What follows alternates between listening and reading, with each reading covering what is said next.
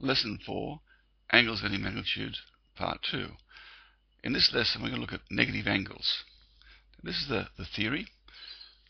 If we measure in this direction here, this is going to be minus theta. Now we know that they're all positive in the first quadrant. So all positive here. The sine is positive here. The tan is positive here. And the cos is the only one positive in the fourth quadrant. So the sine of minus theta must be equal to minus the sine of theta. And here the cos of minus theta, though, because we're in the fourth quadrant, is going to be just positive. It's the cos of theta. And the tan of minus theta is going to be obviously negative minus tan theta. Okay, so let's do these few little examples. So this is going to be minus the sine of 30 degrees, which is equal to minus a half.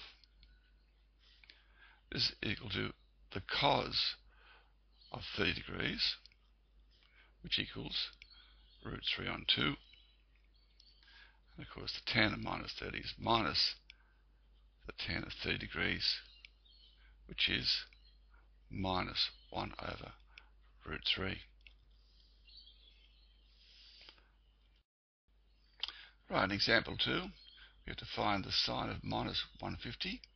Now the sine of minus 150 is equal to minus the sine of 150 degrees.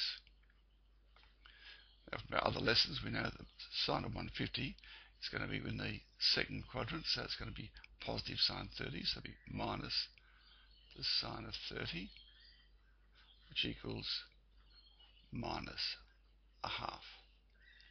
The cos, now the cos is just going to be the cos of 150, but the 150 is in the second quadrant, so it'll be minus the cos of 30, which equals minus root 3 on 2. Okay, now we take the tan, that's minus the tan of 150. Now, tan of 150 is negative in the second quadrant, so this changes to a plus, so it'll be the tan of 30, which of course is 1 over root 3. On we go with example 3. Now the sine of minus 240 is going to be equal to minus the sine of 240.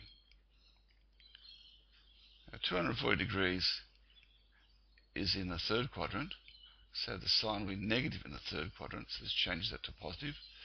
So it's going to be the sine of 60 degrees,